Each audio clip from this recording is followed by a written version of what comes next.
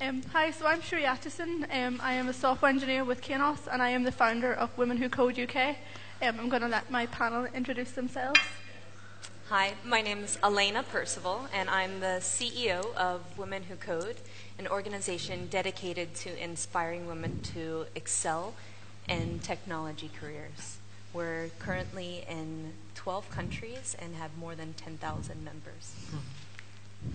My name is Mulqueeny, and I run Rewired State and Young Rewired State, where we work with thousands of developers on hacks and modding days with organisations in Young Rewired State, where we find all of those kids that are in their bedrooms teaching themselves how to program and bring them all together and introduce them to open data and real-world challenges. Hi everyone, I'm Mary McKenna. I co-founded successful e-learning business based up in Derry, Learning Pool, and I am presently, rather unusually for a tech entrepreneur actually, I'm working in one of the big national charities on an interim assignment, and I'm heading up a micro-working platform, which is a social innovation project, and it's called Task Squad. Okay, so I think there's a view, obviously, that in order to be in tech, you have to come from a certain background.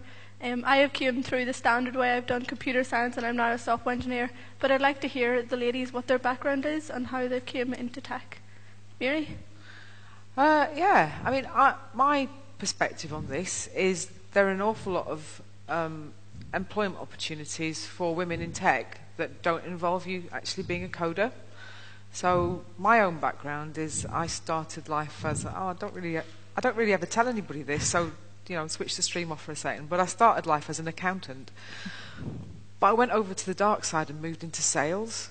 And tech sales is a fantastic career for girls and women.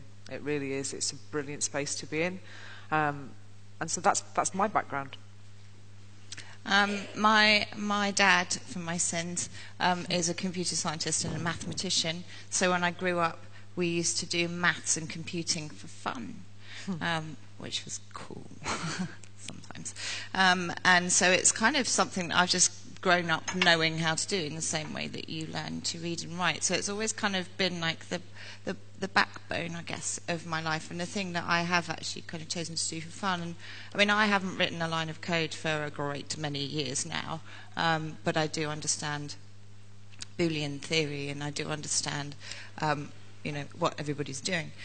But I have always, my friends are all geeks, and communication is my thing, and so I've kind of always migrated towards the tech world in my social life as well as my business life, but I still identify as a woman in technology, even though I don't actually write programs anymore. So I actually came from the footwear industry. I worked for Puma for 3 years at the beginning of my career, working in marketing. And then I worked for a small women's performance footwear company where I launched the first ever women's-specific volleyball and basketball shoe. During that time, Nike and Mizuno were my biggest competitors, and I was working at a $15 million a year company. And so I had to learn to be agile, which helped me when I transitioned into the tech industry. I started off doing marketing there as well, and I felt that learning to program was going to be beneficial to my career, and so I began to get more and more involved in it, and I absolutely fell in love with the community, and now I've made that my career. So what I want to talk about is each of us does something that brings back to the community, whether it's through Women Who Code, Rewired State, and Task Squad. And I just want to know, why does the economy need this? Why do we need all of these different groups, and what do they actually bring to the economy and to the table? Emma? Well, certainly what we do in Young Rewired State with young people is that, I discovered in 2009 that we weren't teaching kids how to code anymore in schools. This isn't just something that's, in the UK, this is around the world. People just kind of stopped teaching programming.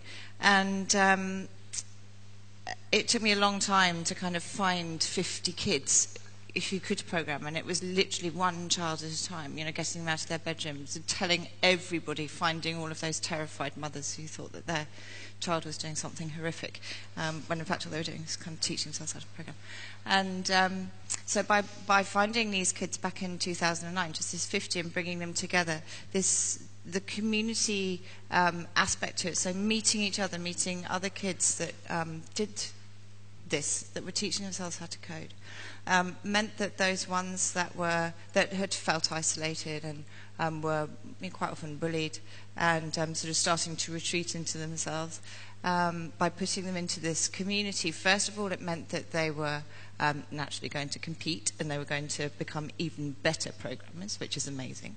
But also it meant that they were going to actually stick with programming, and that they valued their skills, and other people would value the skills that they had, and then they would also equally share. So I think, from a kind of business and economy point of view, it's taken 6 years to find 1,200 kids, which is where we are at the moment, which is still not awesome, but it's good, and also to kind of take this around the world. But we're getting them younger, and so therefore the gender balance is getting better. So we've got young girls joining and playing and learning.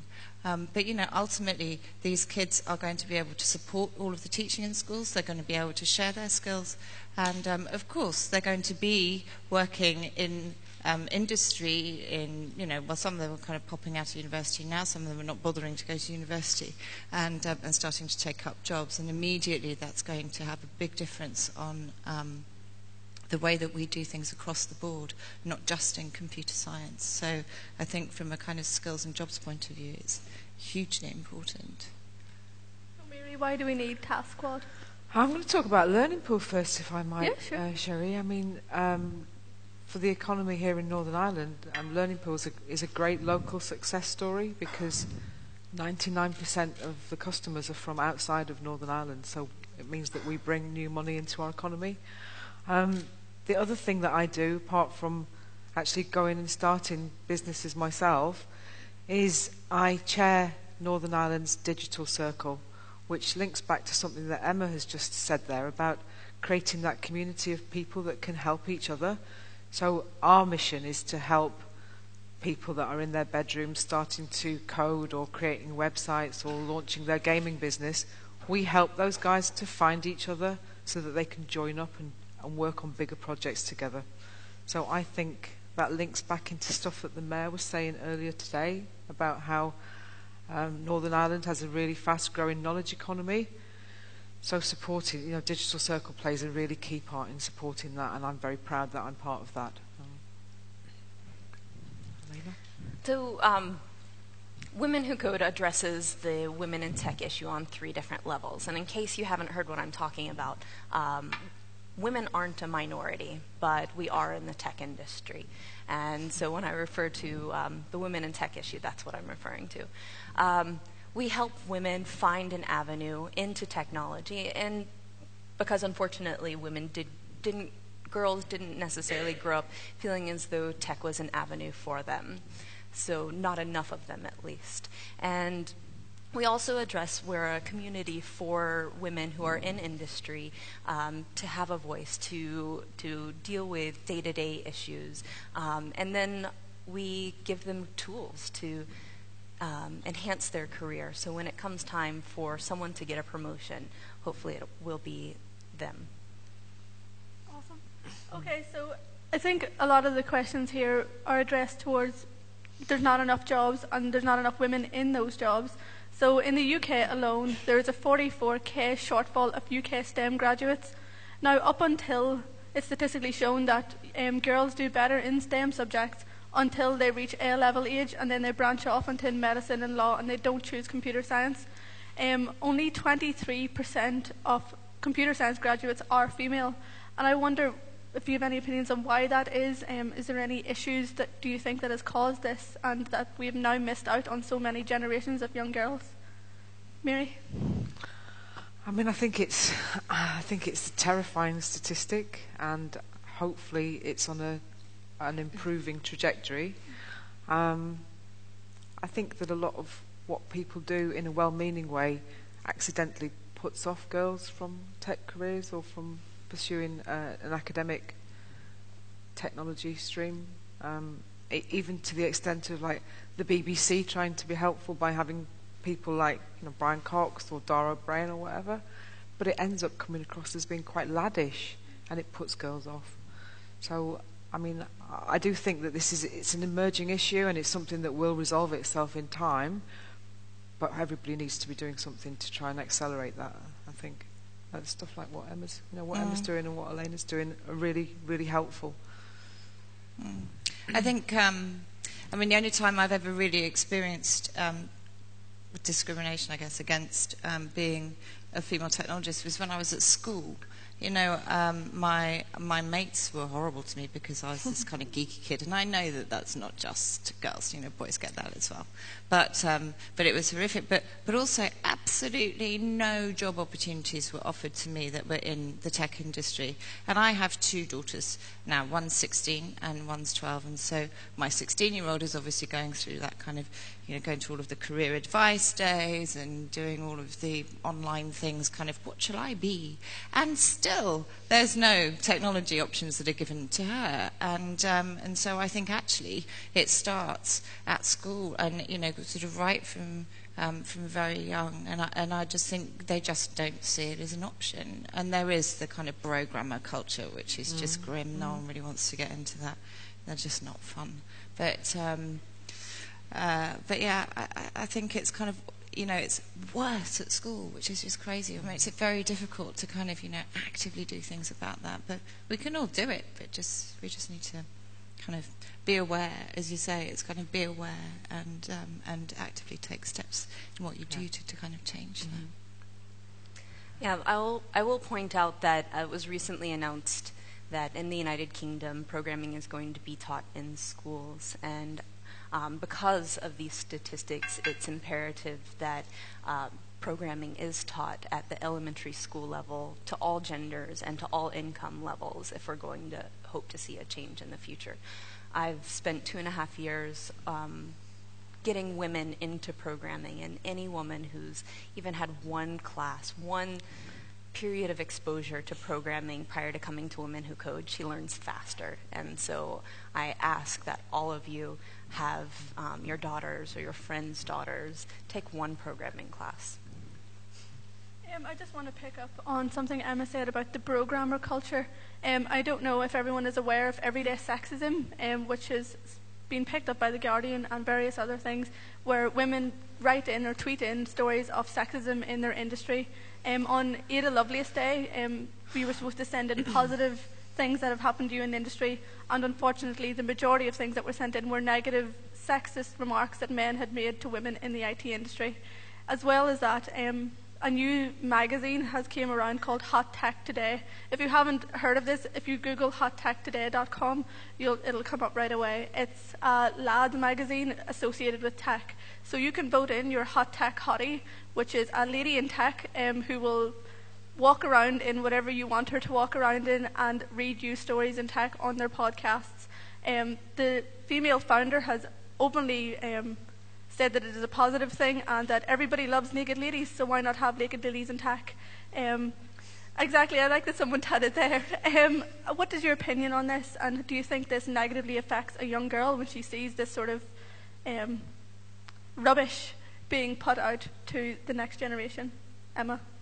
Yeah, it's just, I don't know, it just kind of defies the kind of logical thought that everybody has nowadays. It's kind of like sexism and racism and all of those isms, that we just assume have kind of been bred out now. This doesn't happen anymore. And so when new things like that happen, it's just insane, and you can't kind of find any logic behind it. And I think, I always go back to logic, but that's because I have a kind of programming mind. But it is, when you can't find that kind of logical way through it, it makes it very difficult to explain it to young girls. And I've also heard people suggesting that, good ways to get young girls into technology is to have, some hot young thing kind of being a lead technologist for them to aspire to, like a kind of a geeky Miley Cyrus.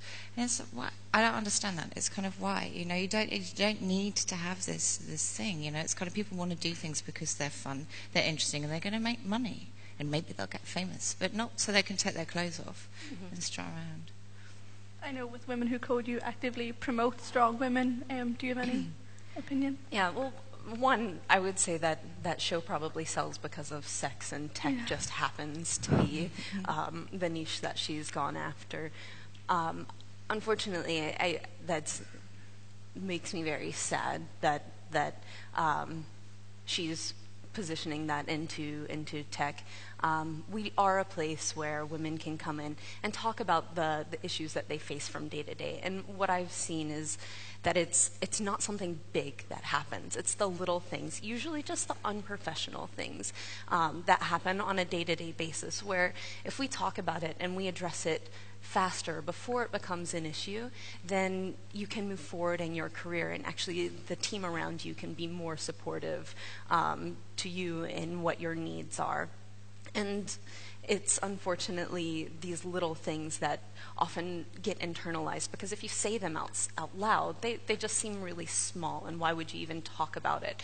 But they do matter. And so Women Who Code does provide a place for you to talk about these issues and deal with them. And we are women in tech, and that is our career, and women who are cute Miley Cyrus geeks and women who are the exact opposite are all welcome. I don't have a great deal to add to what my panel colleagues have said. I find a magazine like that deeply saddening, and I'm guessing that the person that's founded it just sees it as a way of making money. One of the points that was made on the Guardian article on this site was that is it not just as demeaning to men to assume that they need a naked woman to focus on a tech issue? Because if that's the case, then we're clearly saying that men can't focus unless there is a naked lady in front of them, and that is equally as sexist and insulting as it is to the women who are fighting against this and trying to prove that no, we're not just there for the titillation, we're not just there to be boost babes, we all have equal things to say, and it's all obviously just as important as what anyone else is saying here. So I think that was a really good point to me, that it can be flipped, and it is equally as sexist what she is doing, and a lot of men are not going to read this and not going to buy it because they are insulted that it's insinuated that that's what they need to be interested in a tech story. I know me and Alaina both run gender-specific events for people who identify as female in Women Who Code UK and Women Who Code worldwide.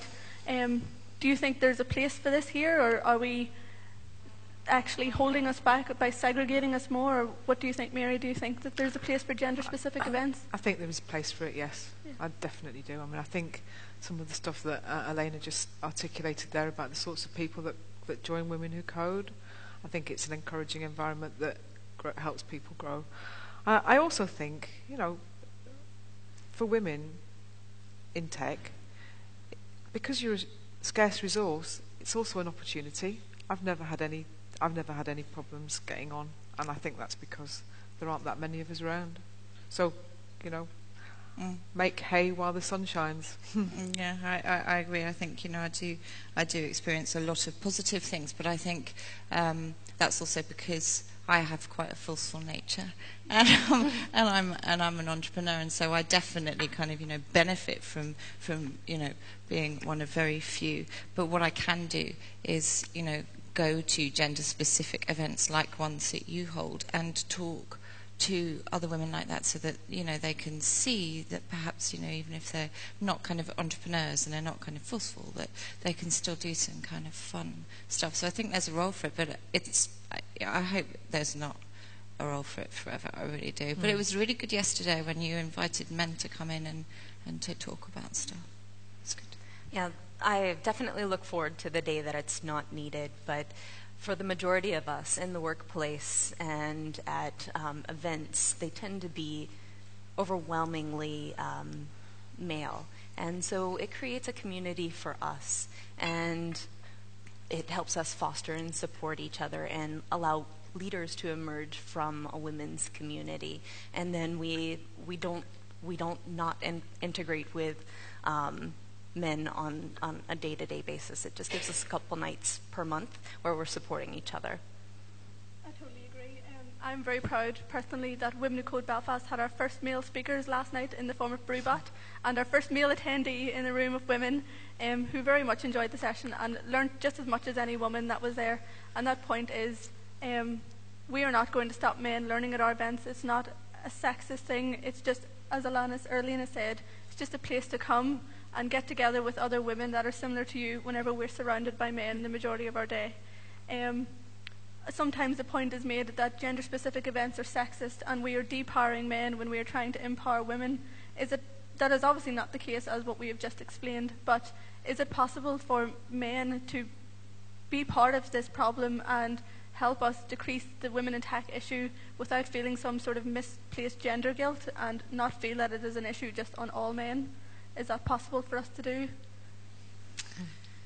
I don't know if it's possible. I mean, it's kind of, I think the gender guilt is definitely there because, there are so many fabulous guys who are kind of really working hard to kind of bring more girls into the industry. And they're the ones that will come to Women Who Code events and who will come to events like this and will kind of chat to women like us. And, and it's the dudes that are sitting kind of drinking beer and, chatting to each other over the Lego that will not come to these kinds of things and that will start, just ignore that it's happening really and won't actually kind of do anything really positive about it. So, it's a kind of preaching to the converted problem that we have to address, but I'm sure there's something we can do. I just don't know what it is.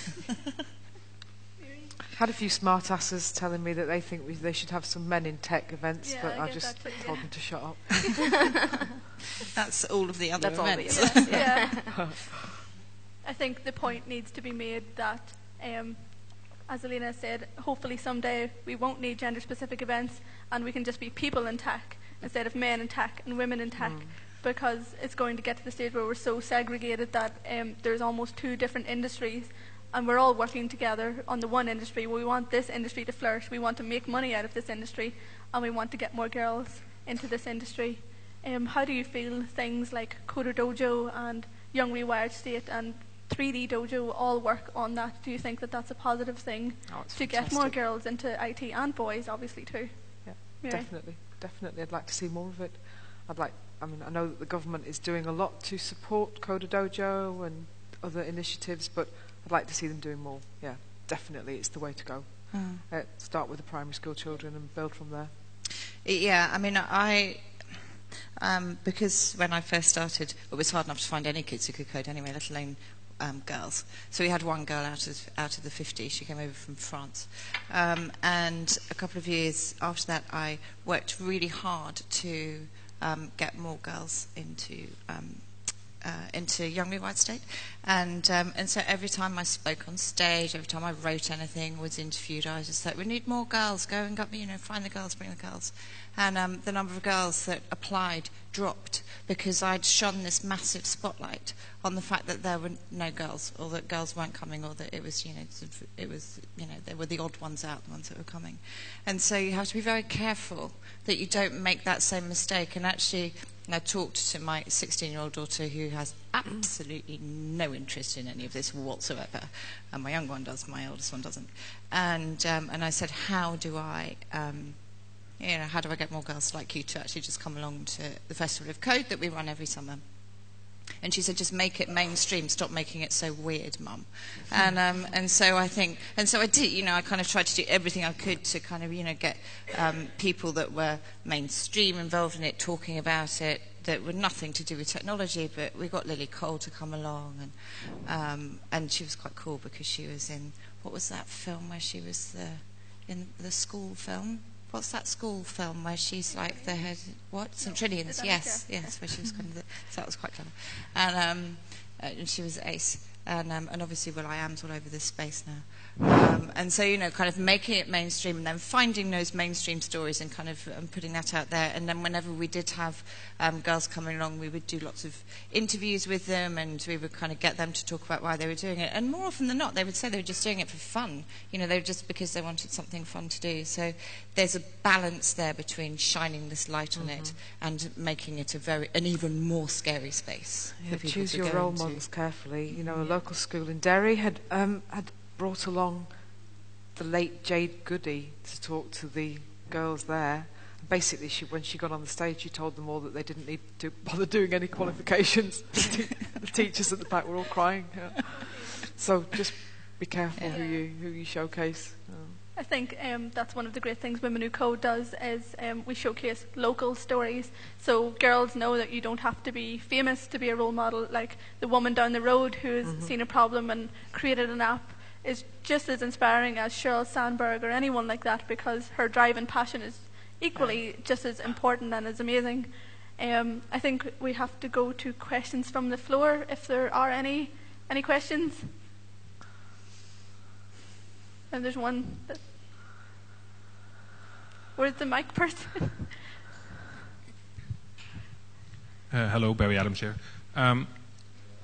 As a white heterosexual middle-class male, I realize I can't get any more privileged than I already am. You mentioned how sexism, everyday sexism, a thing that The Guardian, for example, has captured onto. I think it's really powerful stuff because it makes men realize that a lot of the stuff we do and say without even thinking about it is actually incredibly racist. And the thought horrifies me that this stuff might actually come out of my mouth without me realizing that it can be really offensive. Do you have any tips for men like me who want to stop that from happening, but just, we don't know any better? If you wouldn't say it to your daughter, don't say it to someone that you work with. I think that's what I would say. That's a good one, Sheree. Yeah, no, that's a good one. Yeah. I think stick with that one. Yeah, that's enough. Yeah, if you wouldn't say it at home. Yeah. I think possibly, like what you're saying, you don't realise that you're saying something that's sexist because it's just became such a common thing now to maybe pass a comment on the way someone looks or the way she doesn't look, or she doesn't look like someone else who's famous or whatever. And I think it's just, as you said, it's just became a common thing and people don't realise, and they say things and they don't mean to be hurtful. But obviously, as Alaina said earlier, it's those little things. Yeah, absolutely. I even see people talking about when they're looking to hire someone and we're looking for a great guy who can do Rails. And I'm, okay, guy or girl. And they'll often, just because they're talking to me, correct themselves, but that's just naturally comes out of their mouth. And it's part of the mentality that, just general professionalism. If you wouldn't say it to your daughter can be an engineer too. Any other questions? Hi, the name's Anne Dargan from Rapid Change Consultancy. I don't really have a question. I kind of would like to say something, if that's okay. I was a geek back in the day, a long, long time ago, and I wasn't geek enough to do very well in an IT environment. I wasn't, top-notch software engineer. I was more all-rounded. And what I would comment on is what has been doing enough, I suppose, to develop women leaders. As I went through my own growth in the IT industry, I moved more into people-related roles. And what I found being a woman and the unconscious bias or the gender bias that's prevalent these days is that wasn't valued. Basically, I wasn't geeky enough and therefore no good. So I'd like to hear the panel's view on that and what can be done to encourage women to aspire to leadership positions. So this is something that I'm actually spending a lot of time thinking in. If anybody has any opinions on that, please see me after this. I'd love to hear them. Women Who Code is focusing on helping women move up. I call it the startup ladder. A lot of younger women aren't thinking about the next step in their career. So I'm pushing them. I'm asking them to give a tech talk. Thank you very much for having me give a talk here today. I'm asking them to lead open source projects that our community use. I'm asking them to be leaders within the organization. So after a few years, when you do sit back and say to yourself, okay, I am ready to take that next step. You've actually done all of these things along the way. That's going to make you a better candidate for a senior position. I also, the thing that kind of I see a lot, and it kind of bugs me, but I don't really know what to do about it. Again, it's not one of those things I don't really know what to do about, is that a lot of people that get into senior positions are people like me who are very forceful. I don't care if someone's saying something like that to me. I'm just going to, I'm going to carry on because that's where I want to go and that's what I want to do. But, not only am I kind of, unusual because I'm a woman in the digital industry, but also kind of unusual because I have this thing. And because I'm quite forceful. But then I actively promote and hire women, and I want them to kind of follow up behind me. But there are quite a few women like me, and not necessarily my generation, often the kind of like sort of generation and a half up from me, who have fought to get to the top. And, they kind of smashed all those glass ceilings and done all of that. And they look at the other women that are in their organisations, and they want them to fight too. And they're not going to help them. And they're just like, if you want to be where I am, then you fight because I had to fight. And instead, so they're kind of often raining this glass ceiling down on all of their kind of colleagues and not helping them. And it's a very difficult thing to see, and it's a very difficult thing to do anything about because, you can't tell people like that what to do.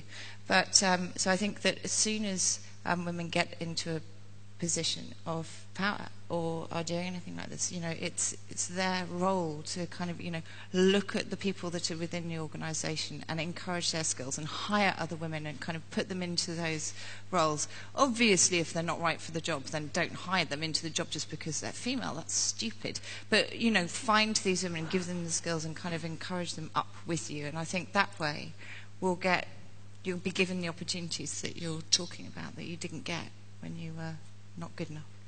But right now you do have, you don't have enough women at that executive level for that to be the tactic. I ask you all, whether you're male or female, to actively push a woman to take the next step in her career because right now it's not enough. So we need to be bringing them up on all level. And again, we're not a minority. We're 50%. And that means we can be 50% of the leadership, and we need more leaders. And so... Yeah, Madeleine Albright said that there's a special place in hell for women that don't help other women, and that's really true. You guys know that.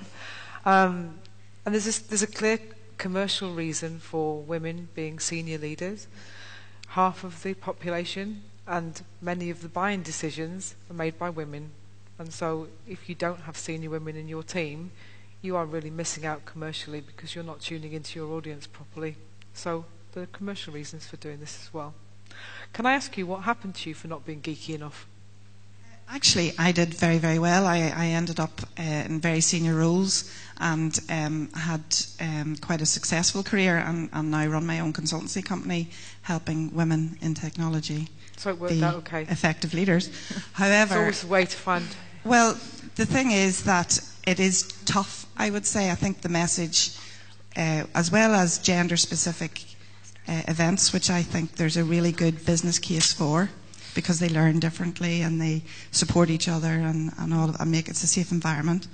But there's also education required across the piece, so as we can all value each other's differences and work really well together.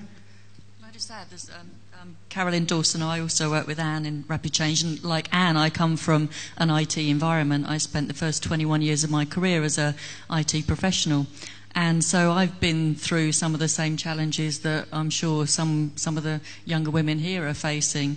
In that, you aspire to be, to get promoted, to be a manager, to want to be a leader, and yet because the environment is one that supports men and the masculine way, it doesn't look very appealing up there. When I look up there and see some of those queen bees up there that are up there, I don't see anyone that I can aspire to be like. And so no wonder women are leaving the technology area. And I think you mentioned a little bit earlier about the sexism and what we can do. I know we've mentioned about this thing called unconscious bias that women have against women as well. So I think it's raising awareness amongst women and men about how we see ourselves. And you're not going to get women aspiring into leadership positions within tech or indeed any organisation or sector until they can see themselves as being credible and liked within that kind of arena. Yeah, I think what you've pointed on there is very good. One of the things when I've been to conferences before is a lot of ladies have stated that they don't want to put their hand up and be a leader because they don't want to be seen as the bitch. And it's very well known that a lot of women won't put their hand up because they don't want to be seen as either stepping on someone's toes or burning bridges, that really those people on the other side of the bridge should be supporting that lady whenever she wants to step up and she wants to do something different. Is there any other questions? Over here. Jason Bell, opinionated Yorkshireman. First of all, thank you for an interesting and insightful panel. Last December, I was asked by Momentum to talk to my local high school about getting into tech and into programming. And the thing that came out of talking to 140 year 11, or fourth year, as I remember it, kids, was at the end of the session, we asked who would be interested in taking it further. And out of the 140, 20 kids stuck their hand up, which was, I thought, was a fairly good ratio. Out of those 20 kids, 4 of them were girls. And when I asked a bit further into it, I said, is there any reason why you think the numbers are low? Talking to them, they just said, we're just not interested. We're just not interested. So what I'd like to ask the panel really is there sort of one funky thing you could think of that would just really impress kids at year 11, year 12, the sort of GCSE level of things, where that's the place where you plant the seed with them that will really take them further and excite them? For me personally, I'm going to say Project Spark and Minecraft. Those are excellent frameworks that don't feel like programming. They feel like you're playing a game, but again, you're learning the logic of programming. So that's where I would start personally. Any suggestions, ladies? I mean, planting the seed at kind of, at GCSE is too late. It's just too late. It's so difficult. It has to be there from when they're younger because, they have to go through, girls going into senior school, there's just such pressure to kind of conform and to kind of, be normal and, fit in with everybody else that, choosing to do something different. It's just too difficult. So planting a seed is too late. But, they're interested in mainly becoming rich and famous. So anything that enables them to become rich and famous is going to be awesome. They don't want to do anything pointless. I mean, if I talk to Jess, my eldest, and all of her friends, girls and boys, they're just like, we want to make stuff, but we don't want to just kind of make a thing. I mean, Tom's probably better at talking about this than me because he is a wire wrestler. But just so long as it's got a point, so long as it's unique, so long as there's a possibility that they're going to become either rich or famous, mainstream, fun, but the seed's got to be planted earlier. I agree with that, but do you not think that the media portrays the picture of startups as, yeah, okay, we can say that anyone can do this, but the stories that we're putting out there now are WhatsApp is acquired for 19 billion. We're talking about the 0.00002% chance of this happening to anyone on the planet. And that's the picture that we're painting to a large number of children, not just girls, I mean, generally. And I found this out with my daughter that, £5 a week pocket money ain't enough anymore. It's, I want to make 10 times, 100 times that. How do I do it, Dad? And it's a fair question to ask. And I actually agree with what you're saying, that at that stage it is late planting that seed. What I would ask is, are we setting the bar too high and saying, yeah, we can all do startups, but we're all going to make we're all going to be millionaires? Because that's an unrealistic outcome, I think. It's just how to get a more rational way of doing things. But I think at a young age, it's still good to feel like that's an opportunity. Absolutely, for you. I agree. Yeah. And to be honest, it is. We had 48 more women become billionaires this past year, and one of those was Sheryl Sandberg. And so it is a possibility. And even if you aren't becoming the billionaires, more women need to become startup entrepreneurs, and when they do, then they will get those $1 million, potentially $1 billion exits. Yeah, I mean, don't get me wrong. One of my mentors is sat there. I've worked with Mary. Hi, Mary. and I loved working with her. I learned an awful lot from Mary. All of it bad. Sorry? Sorry? No, it wasn't bad at all. All of it bad? No, not at all. So, anyway, thank you. Thank you. I talk to groups of school children a lot, whenever I can, and it's about having careers in technology, but it's also about becoming startup entrepreneurs. I ask them two things. I start off by asking who in the room likes maths. Everybody looks at their shoes and shuffles and turns away and whatever, and then I say, who in the room wants to earn a lot of money? And all the hands go up. So it's a hard sort of commercial thing, but that's maybe one of the ways that you can get more people interested. I think there's something that's kind of societal that I've been looking at for the last 6 months really with the Young Rewired Staters, and it's the kids born in 1997. So you've got digital natives that were born before that, but the kids born in 1997 grew up with social media from year dot. Okay, so they've got access to far more information at a far younger age, so they're creating opinions a lot younger. They also feel that they have a voice, where lots of generations before them, even the digital natives, didn't necessarily feel that they had a voice. These kids do. They also have grown up through recession. So their entire lives, all they can remember really is recession. So all of those safe jobs, all of those jobs that kind of you get at the career advice service are all the ones that they've seen their friends' parents and their own parents losing. They don't respect bankers, they don't respect government, they don't want to have a safe job.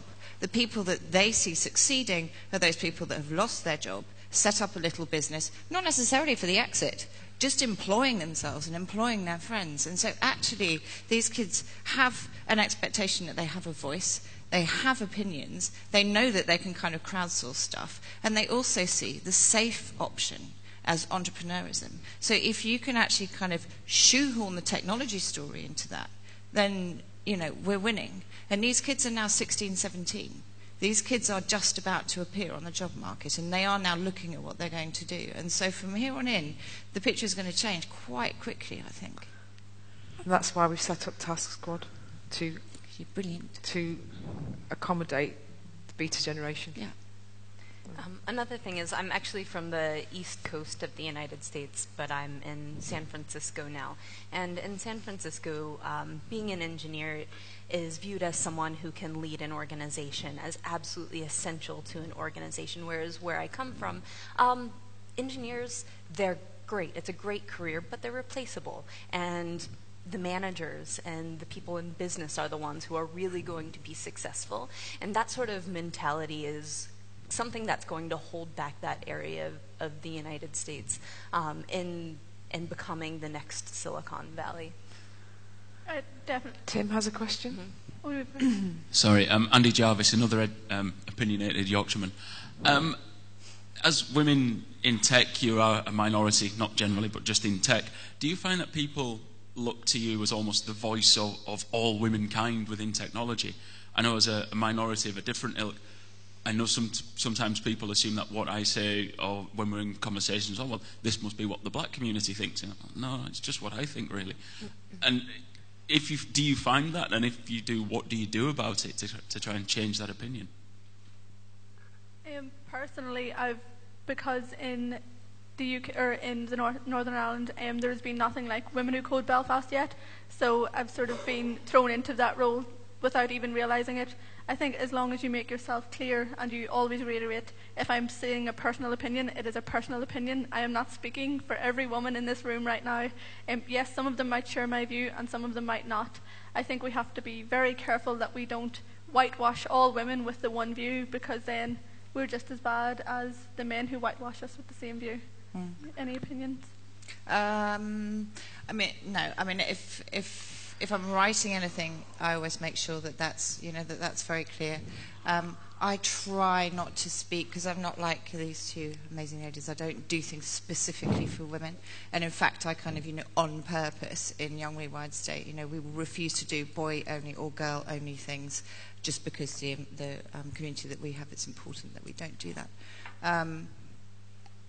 But I think, apart from kind of having to sort of all be, assuming that what I think is what all women in technology think. It's also, the other thing that's irritating is that if you are asked to speak at a tech conference because you are a woman, not because what you know about in technology and what you talk about and what you do is relevant to that conference. And so they'll be like, will you come and speak at our conference?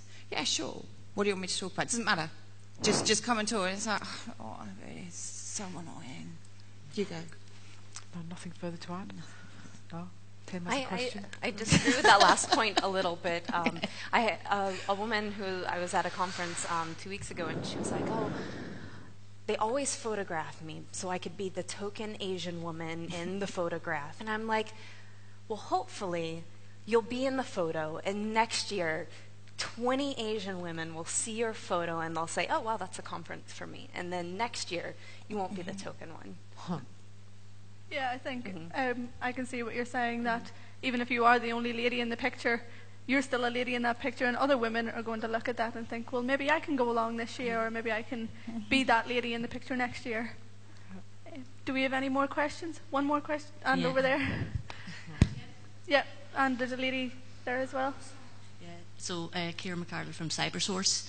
So you talked there about being the token Asian lady.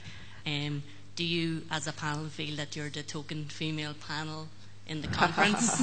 I'm just looking at the rest of the speakers. So I would have liked, I guess, the women sitting on the floor here to be interspersed in the main panels throughout the 2 days, instead of being kind of shoved all together at the end of one day of the conference. How do you feel about that? I was under the impression that they thought this would be a great panel, so they built a conference around it. Yeah, that's what I thought too. Good point.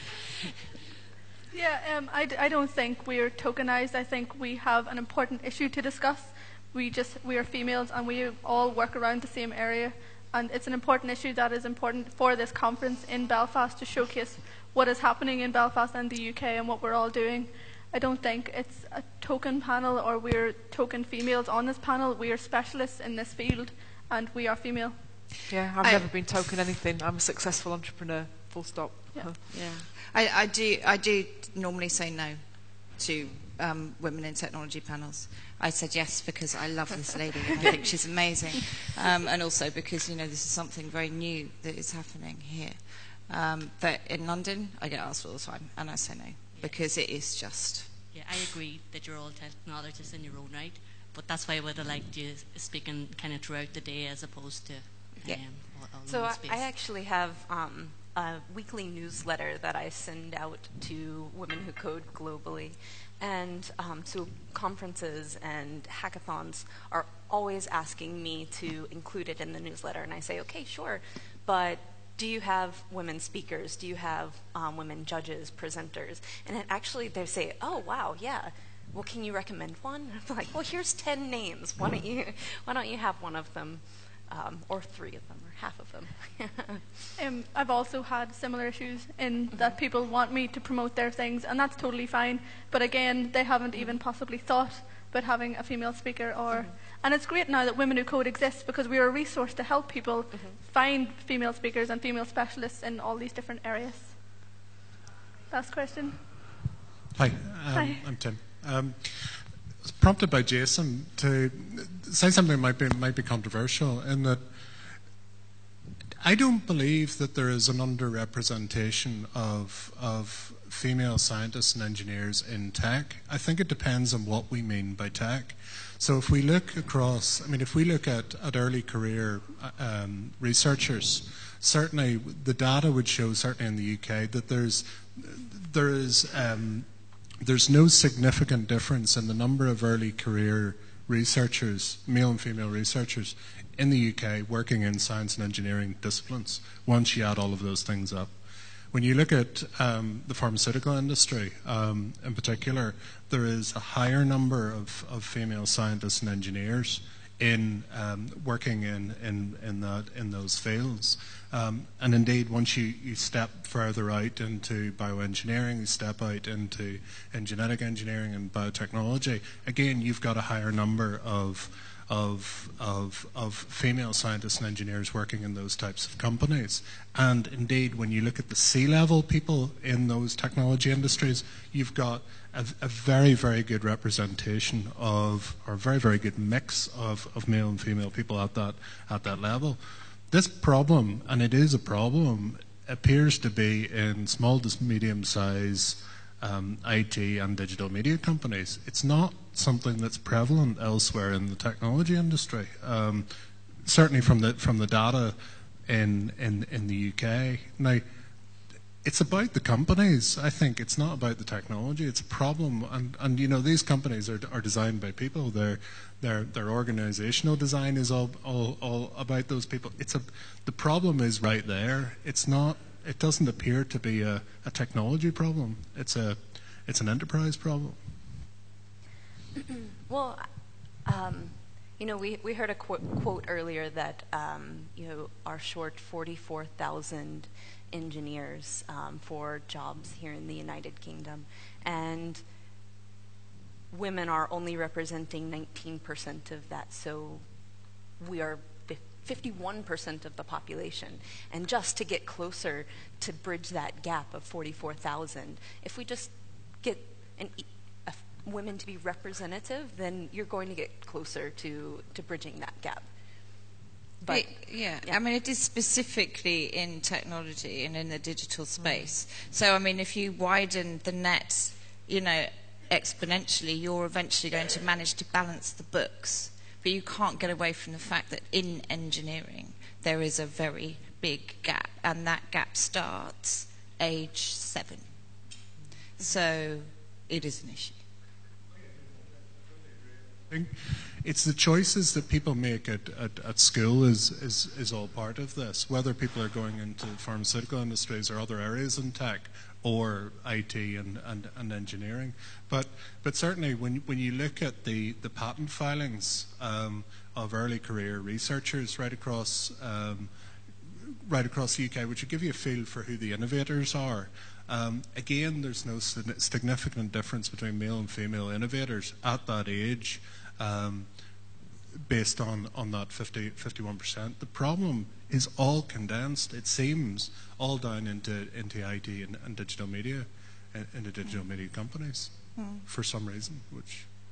Maybe. I mean, you know, there is also the issue with kind of, you know, working and flexible working and all of those things, and those are going to start to make a big difference. I mean, I can never go to a breakfast meeting, ever, especially not a breakfast meeting in London. And, you know, a lot of the time that's where deals are done. So, yes, corporates, yes, the way deals are done. And that's probably not just tech industry, you know, that's probably across the board. But, you know, that's a kind of slightly different problem. It is very, very hard work being in a tech startup. There's no getting away from that. It's 364 days a year. And a lot of women can't commit to that. So it excludes them. Do we have any more questions? Is that the last question? That's us, okay. I just want to say a huge thank you to my panel and for giving me your time, and I hope you've enjoyed it. Thank you, everybody. Thank you. Thank you.